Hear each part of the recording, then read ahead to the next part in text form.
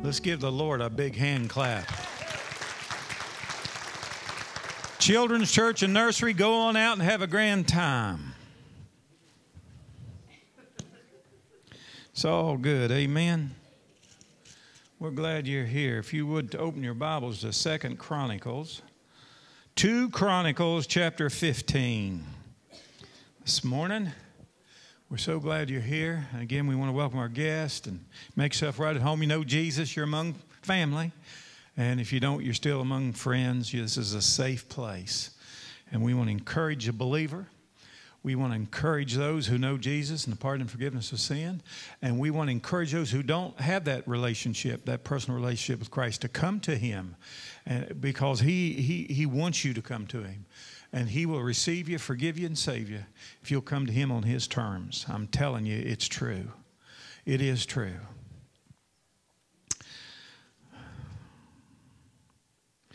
Well, we're going to look at Israel this morning.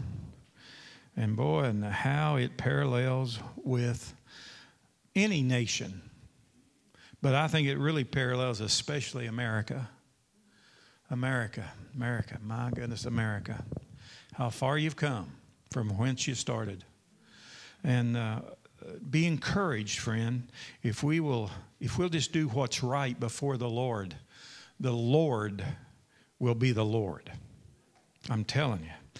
In 2 Chronicles chapter 15, did I say 16? I meant 15 if I did.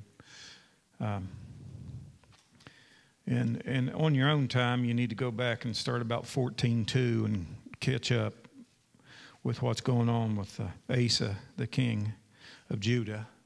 And we'll pick it up in verse 1 of 2 Chronicles 15. I think I told you 16, and I was incorrect. Yeah, 15. Now the Spirit of God came upon Azariah, the son of Oded. And he went out to meet Asa and said to him, "Hear me, Asa, and all Judah and Benjamin." Now it's the southern kingdom. You know, they've already divided. You know, they've had their split. And the 10 tribes went to the north, and 2 remained loyal to God's purpose and plan. And so the word says, the Lord, and it's all caps there, so you know in the Hebrew they're saying Yahweh. The Lord is with you while you're with Him. If you seek Him, He will be found by you. But if you forsake Him, if you back off, if you turn your back on Him, watch out. He'll let it happen. And you'll feel as if that's exactly what He's doing. For a long time, Israel has been without the true God, and without a teaching priest, and without the law. And when in their trouble they turned to the Lord God of Israel and sought Him, He was found of them. And in those times there was no peace to no one who went out, nor to the one who came in. But great turmoil was on the inhabitants of the land. So nation was destroyed by nation, city by city, for God troubled them with every adversity. But you be strong and do not let your hands be weak, for your work shall be rewarded. Asa was a man who God had gotten a hold of. Israel had turned from the law of God. They did not follow the instruction of God. The Bible says there was no teaching priest. There was no instructing priest that would teach them and show them the ways of God. I pray to God He'll continue to raise up men and women that will proclaim the truth, that will stand with the truth. But here King Asa, reforms are starting, and he realizes we've turned our back on God. We can look around at the nations all around us. Just as America, we can look at Europe and look what's happening. They're bankrupt. They're for years, since World War II, country after country after country has embraced a system that's anti-biblical. and said, let's just all put it together and we'll spread it around and everybody will be fat and happy. But all it does is make everybody poor. It makes everybody poor spiritually, and it makes everybody poor financially. And now they're at the tipping point where they're ready to go off a cliff. And if it wasn't for the greatest economy in Europe upholding the rest of Europe, and that's Germany, they would be in greater calamity than they are today. And then we can look right here at home, and we're at a cliff. We are at the precipice. We are at the edge. I would to God that we need a leader that will reverence you. We need a leader that will reverence you. I don't care what color they are. I don't care anything. They can have brown eyes, blue eyes, green eyes, black hair, brown hair, blonde hair, red hair. It doesn't make a hoot or holler. Give me someone that will reverence you. That should be every church's desire, the people who fill their pulpit and their spiritual leadership. God, give us people who will honor you, that will put you first and honor you and come in compliance and understand, Lord, that you have a divine order of things, and unity and harmony is paramount if we're going to move ahead. America needs unity, and I'm telling you where unity will be found, at the feet of Jesus. That's where we're going to find it. Oh, God, give us a leader that will reverence you. Judah got a leader that would reverence God. He turned to God and realized, he looked around. He surveyed the situation. Nations all around them, city-states all around them. They were in turmoil. They were in fight. It was a mess. It was a mess. Look at North Africa and the Middle East. It's chaos. Open our eyes, Lord. Open our eyes and to see that, Lord, our answer. Thank God for our nation, our Constitution, our military. I thank God for all those things. But I'm telling you, our answer has got to be found at the feet of Jesus. Listen, unless he builds a house, those who labor in vain. God, give us a leader that will reverence you. Be it in our business, be it in our workplace, be it in our homes, moms and dads. Give us a leader that will reverence you. That's what we need, folks. It's not a Democrat answer, a Republican answer. I'm telling you, it's a Jesus answer. God, give us leaders that will reverence you. He says, nation was destroyed by nation. And I'm telling you, it's going to get a lot worse before it gets better for those who don't know God. But I'm telling you, in the midst of adversity, for those of us who know God, I don't know what next year holds. I don't know what the next 5 years hold. I don't know if there'll be soup lines and bread lines, or if it'll be a prosperity and abundance. But it makes no difference. Did you hear me? It makes no difference. Our God reigns, and those who say, I will follow the Lord, he will sustain us, and he will bless us. And he'll use those who want to be usable. Isn't that where he wants to bring us to? To a place of usability. And for that place, for us to get to that place of usability, guess what? There's got to be a place of availability. God help us. Then we see here, he says, and when Asa heard these words and the prophecy of Oded, the prophet, he took courage and removed the abominable idols from all the land of Judah and Benjamin, and from the cities which he had taken in the mountains of Ephraim, and he restored the altar of the Lord that was before the vestibule of the Lord.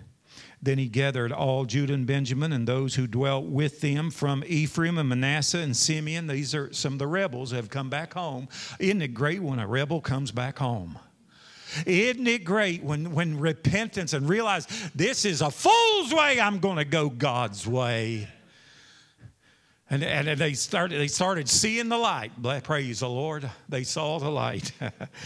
Hadn't thought of that song in a long time. And he said, came over to him in great numbers from Israel, the northern kingdom. When they saw the Lord, his God was with him. I'm telling you, friends, I'm telling you,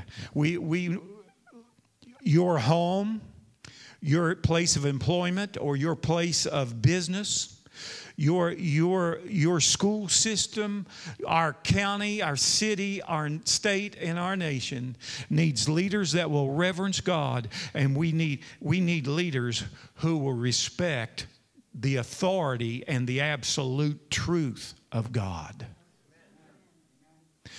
I'm amazed at how the church is so infected with this thing called situational ethics.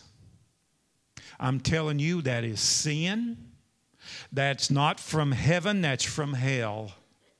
Right is right and wrong is wrong. You know? And if it's clear in Scripture, it needs to be clear in your heart. I know there's some great things and some things that's up for a... Listen, don't let your personal opinion and your personal preference blind you from the absolute truth. Walk in the truth. All these minor things, you know, there's enough grace to go around. And if there isn't, you need to get your heart right with God.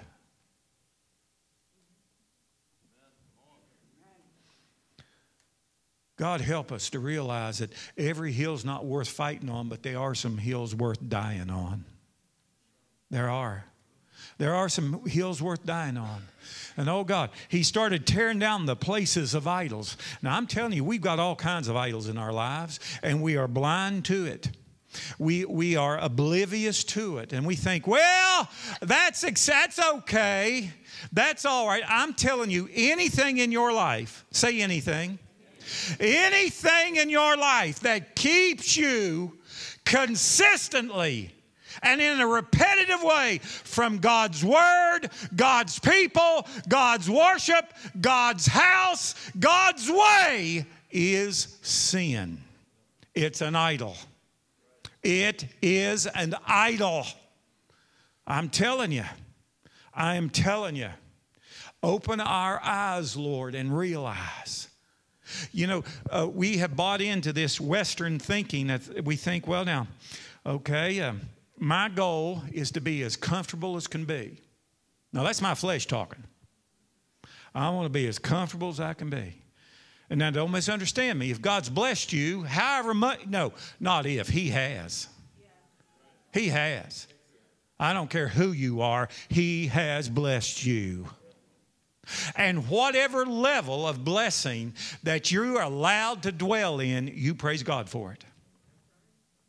But realize that His blessings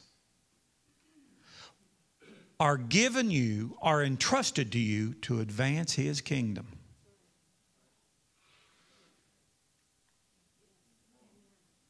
Yeah, it doesn't mean you can't have a nice car or a nice place to live. You know, it can't mean that there's times that you can have moments of personal enjoyment. You know, Jesus got away. He went to the mountains. And as often as He could, He went by Himself. See, Jesus was a mountaineer, but we won't get into that.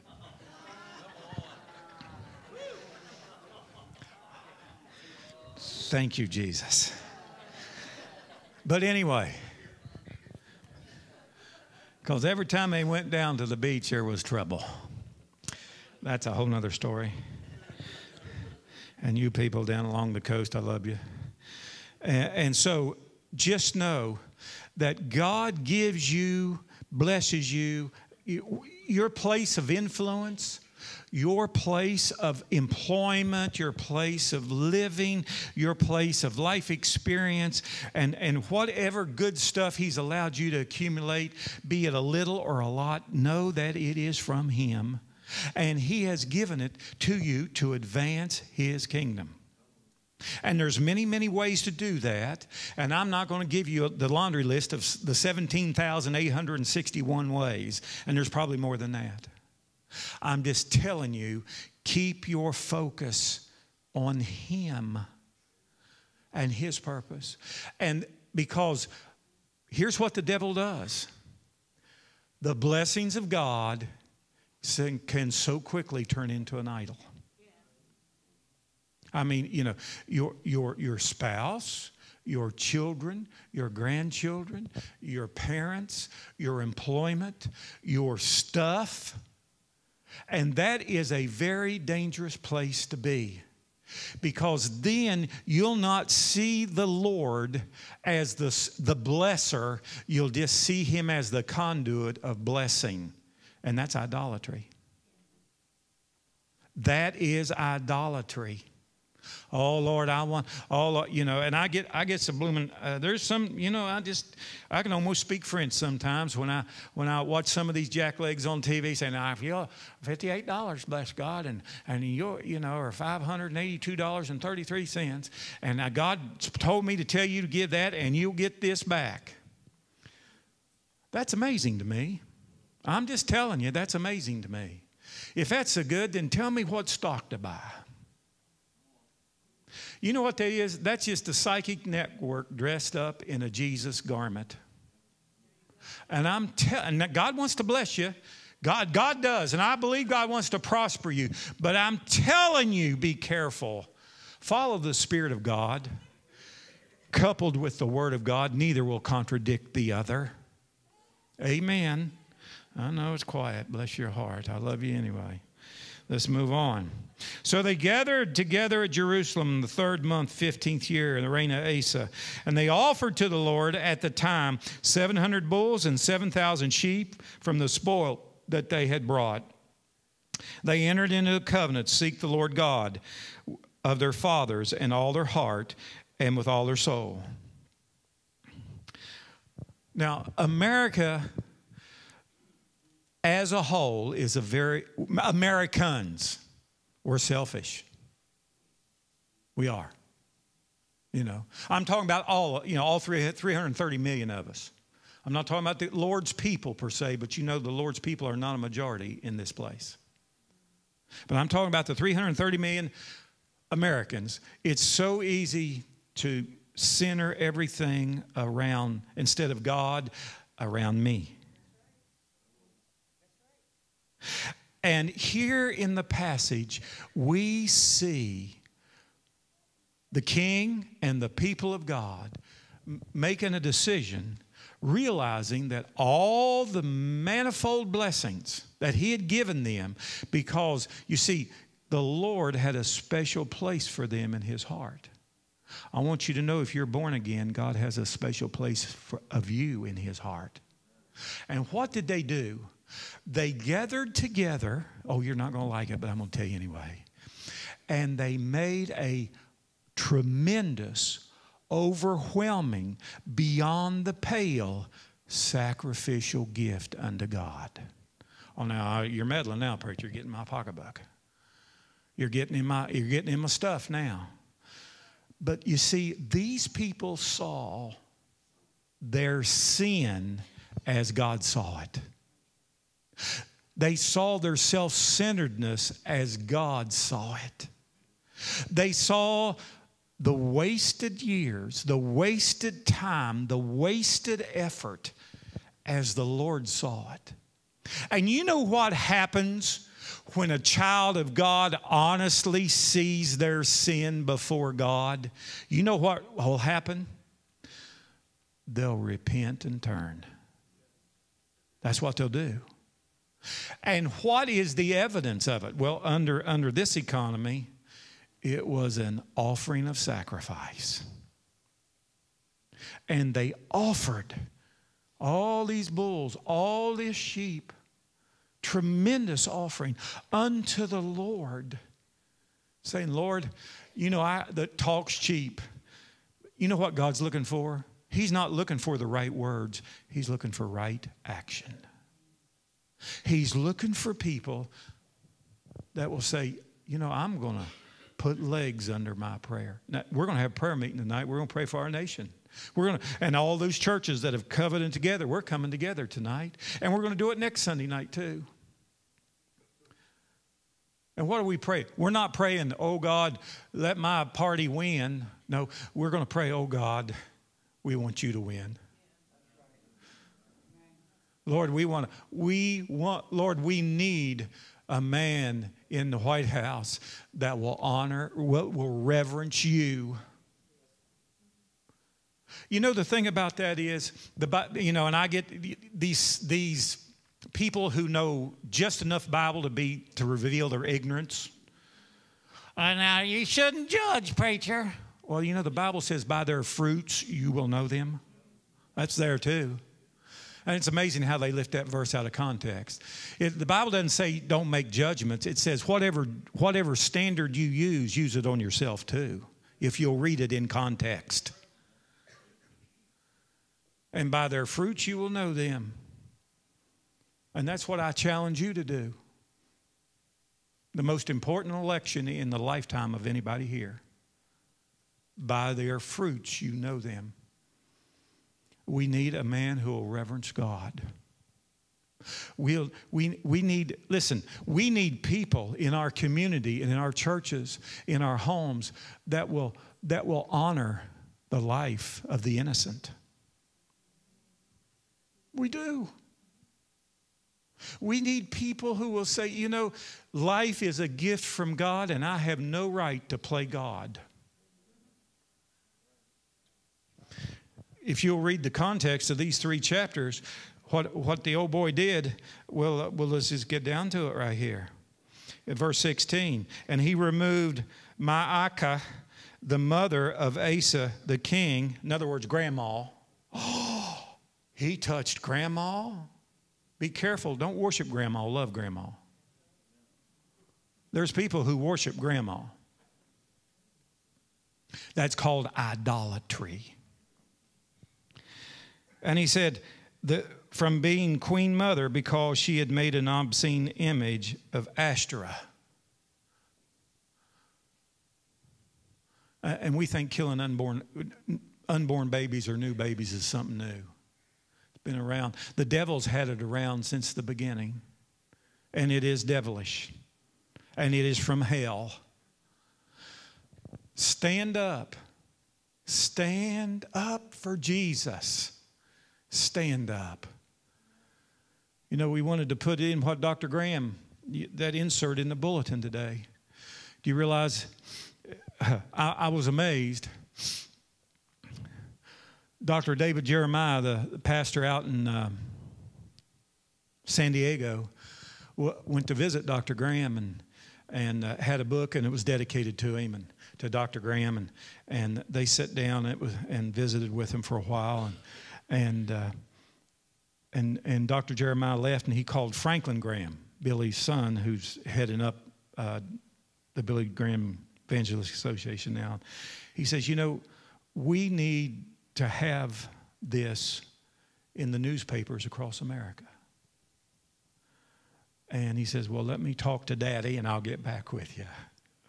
And the next day, they talked on the phone, and he says, Dr. Jeremiah, Daddy said that's a good thing, and he wants you to handle it. So Dr. Jeremiah has some people around him, and they went across, and they said, well, it will take $1 million. $1 million to put it in the newspapers. You know, the main newspapers, especially in the swing states, that which is in your bulletin insert about Billy Graham, what he had to say. And to make a long story short, Dr. Jeremiah made 4 phone calls over the next 2 days and had $2 million. You say, that's a miracle. Yeah, God believes in miracles. You need to too. As a matter of fact, now they got $4 million. But the message is going to go out. And it's not a political message. It is a Christ-honoring, Bible-honoring message. Amen? God, help us. Help us to realize what we need. You see, King Asa realized that he needed to reverence God, and so do you. King Asa realized that he needed to honor innocent life, whether it's inside the womb or brand new born. Do you realize that not only can they kill the baby before it's born, up until a week after it's born, they can kill it? Think that one through. How much like Hitler do we have to become until we realize how evil this is? How evil this is. And then he realized, Asa, the king, realized that family values are ultimately, they are absolutely important. Amen? Family values. And everybody says, oh, I'm for family values. Well, what's the Bible say about family values? One man, one woman. That's family values. That is family values. It's not one man and 7 women. It's not one woman and 3 men. It's not one man and another man, or another woman and another woman. It is one man, one woman. Why do you think that's so vitally important? Because no other way works. It does not work. You know? The only way the other ways work is, especially the man, woman thing, is you can't reproduce, you've got to recruit. You see? You can't improve on God's plan. A man and a woman. Amen? A man and a woman. And here, King Asa realized that, Grandma, I love you, but what you're doing doesn't honor God, and it's going to stop.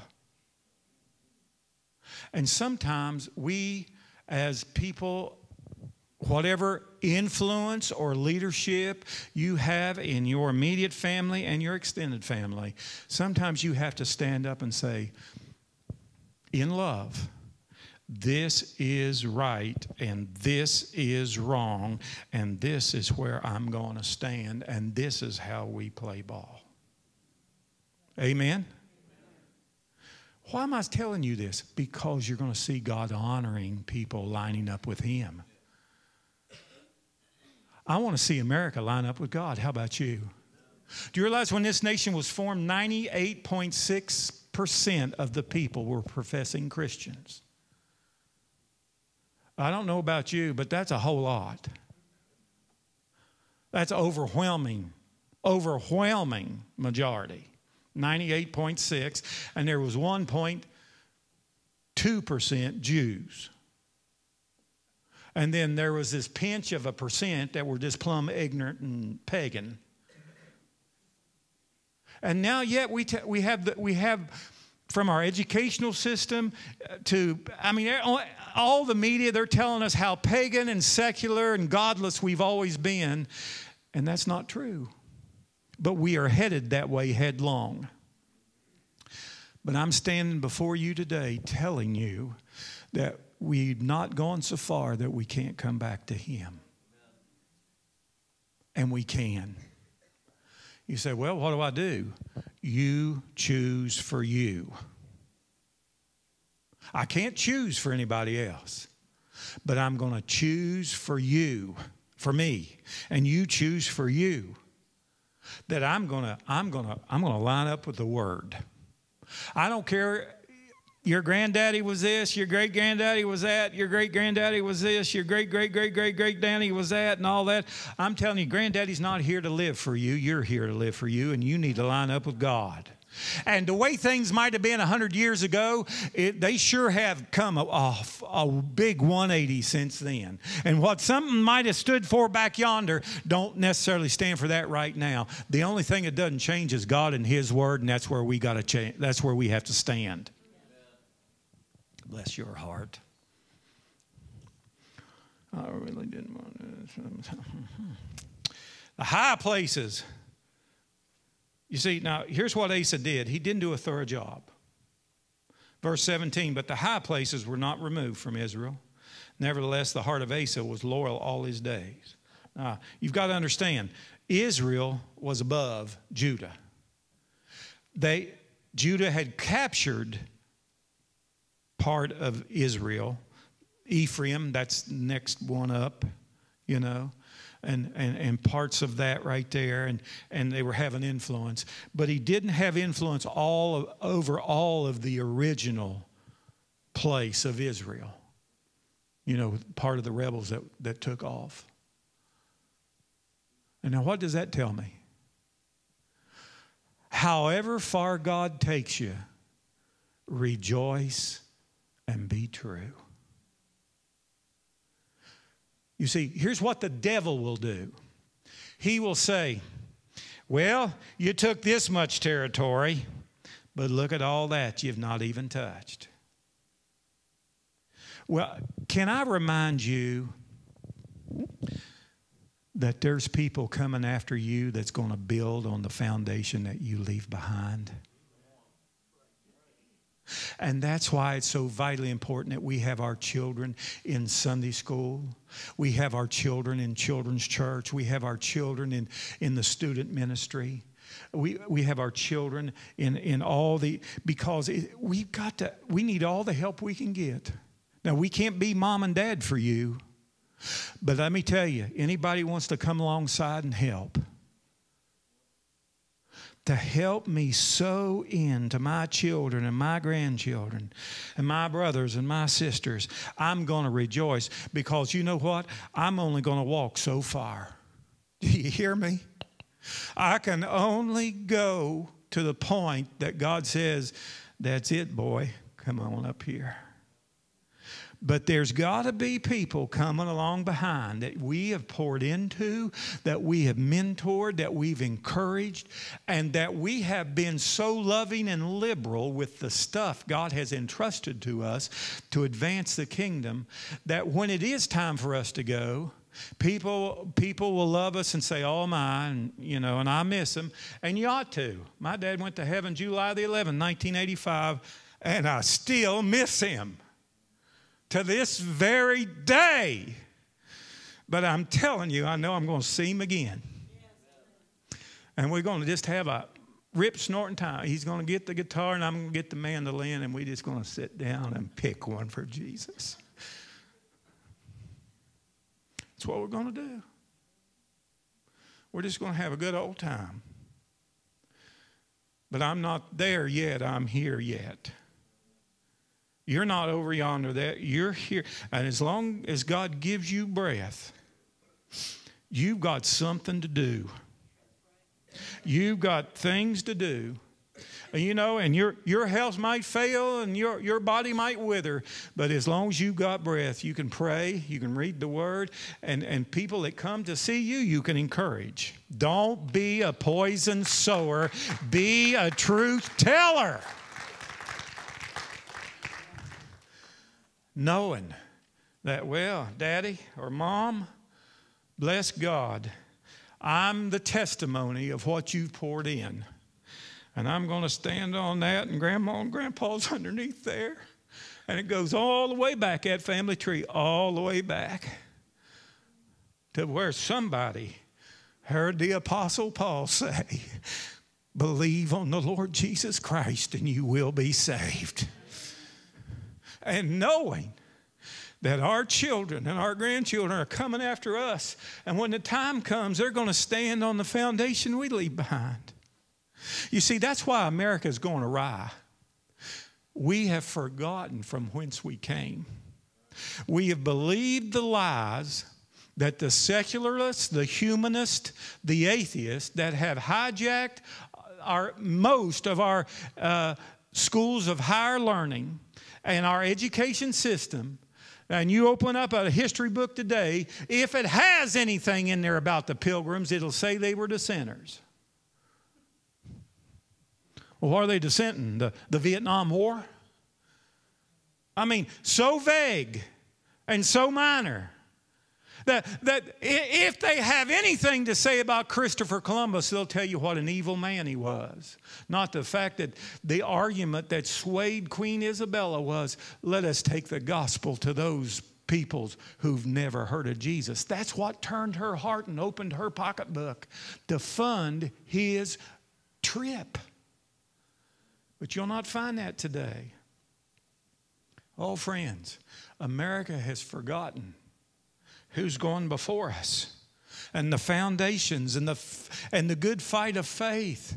We have forgotten about the Francis Asbury's and the Thomas Cokes, and we have forgotten about these pioneers who preached the gospel, who came, the David Brainards of this world, who came at the beginning.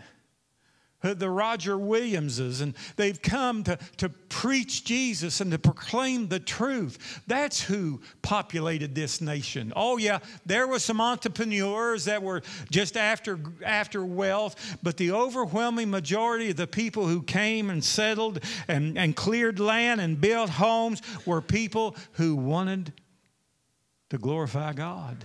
That's our foundation. That's our foundation. It's amazing to me. There's 56 signers of the Declaration of Independence, and you ask the average student today, you ask the average American today, name me some of them. They'll all say Thomas Jefferson and Benjamin Franklin. Now, I wonder why our secular education system has made it a point to make sure everybody knows who those two were, but not the others, because those two were the orneriest. Do you hear me? In their personal lives, they were the orneriest. But they'll not tell you that 27 or 24 or 27, I can't remember, were ordained clergy, had seminary degrees. You can't tell me that this document, this Declaration of Independence and this Constitution of the United States, it is founded upon biblical principle from A to Z. And it's only over the last 100 years have we been turned from the truth and embraced a progressive, liberal, secular, socialist, atheistic worldview. I'm telling you, all you have to do is read the blessed book. The people of God were prone to wander. We're prone to go out on our own and do our own thing and get and pout and whine and gripe and complain. And I'm telling you, since Christy and I got back from Cuba, if anybody had a right, humanly speaking, to whine, gripe, and complain, it's me. Because I tell you, I have suffered more in my physical body than I've ever suffered in my life. But I'm telling you, the Lord has sustained me. And I'm claiming everything He's got for me. And I don't know what it is going on, but I tell you, there was some victory gotten this morning in the prayer meeting over in the garage. One brother started praying for me in Spanish, and I only understood half of what he was saying, but all of a sudden I got hotter than a Saturday night special. Being fired 7 times. 7 times. However many times they'll fire. And I thought, oh my goodness, I'm going to, and the next thing, I've been over double, and I felt like my blood pressure must really been up because I started sweating and carrying on and beating up. And I thought, am I going to get sick or am I going to die? And the next thing I know, I'm sitting in a chair, and where the chair come from, I don't know. I got an idea. And I sure thank the Lord that chair was there, because I was going down on the ground. My Lord has plans for me. And I'm going to walk out His plan. And we're going to see Greenway blossom like a rose in the middle of the desert. And we're going to see people grow, and we're going to see lost people saved, and we're going to see sick people healed. I don't have time to feel sorry for me. I got plenty of time to do that in heaven, and when I get to heaven, that'll be the least of all I'm thinking about. Can anybody say amen? Ask yourself this: Lord, do I reverence You as I should? Show me, Lord, in my personal walk, in my conversation, in my time in Your Word, in my time in prayer, in my resources, in my tithes and my offerings, in my support, in my bringing unity to the body. Do you pray for those of you that come 9:30 to the life group, Bible study, Sunday school, do you pray for your teacher like you should? I'm telling you, they need your prayer. They need you. They need you to bathe them in prayer. I need you to bathe me in prayer.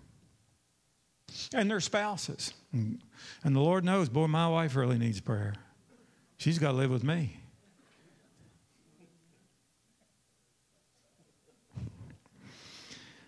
Let's go over on this side.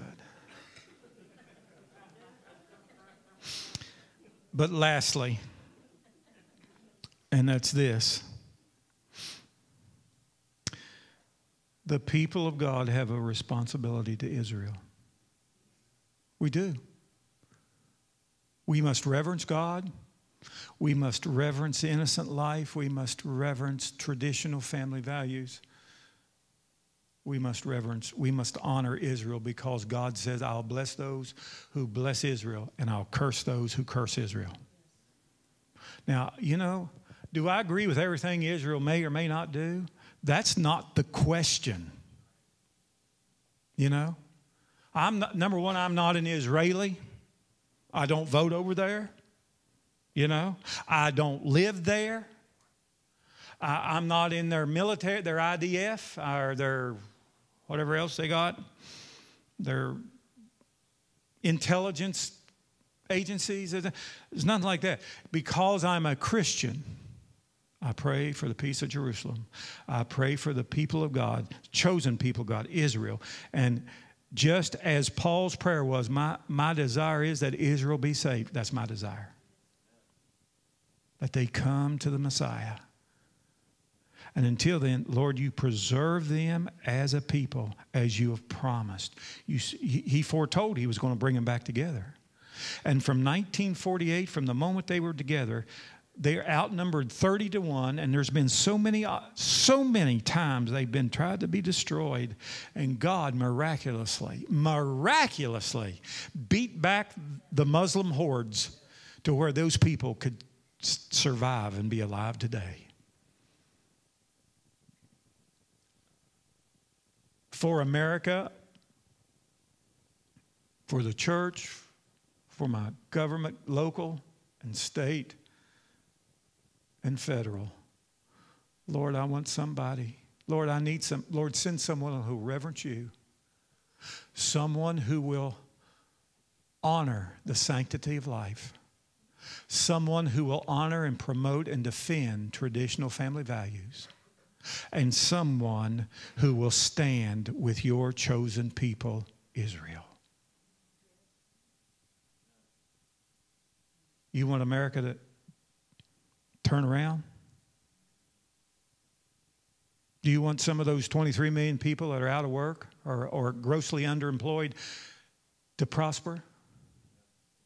Do you want the Holocaust that is happening in the wombs of American women stopped? Do you realize,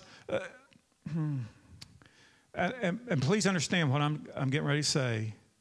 I'm saying it because it's a shame and a tragedy and my heart breaks. But you realize that, and this is not a slam on any group, it was shocking to me when I first realized that 40% of all African American babies conceived are murdered through abortion. 40%. And I thought, Lord, why is this ethnic group so cursed? Why? I don't understand. And then I look back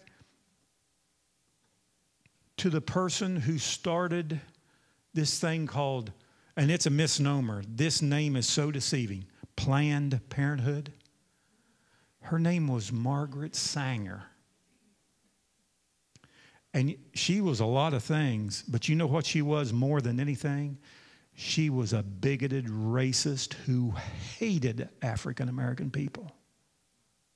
And she is the one who said, we need to get abortion legal so we can keep that inferior race under control.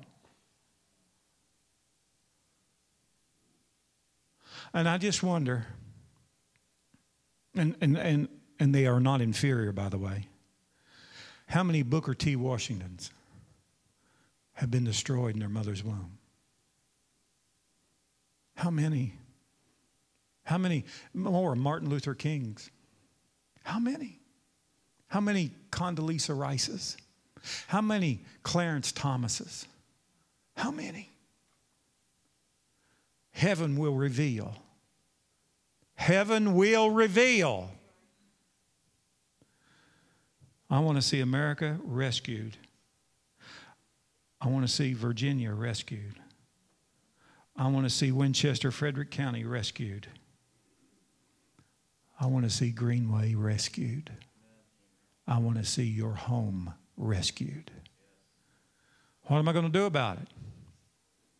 That's entirely up to you. Let's stand.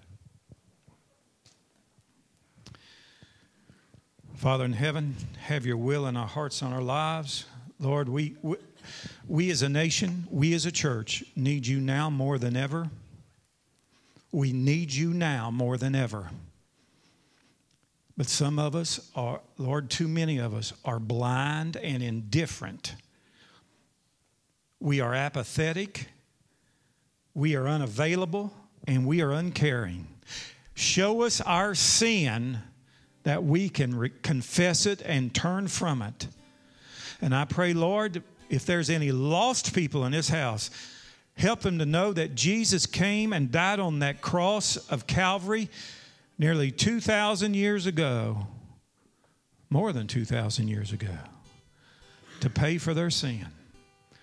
That if they'll come and accept the free gift of eternal life, they can have it if they'll but humble their heart and ask.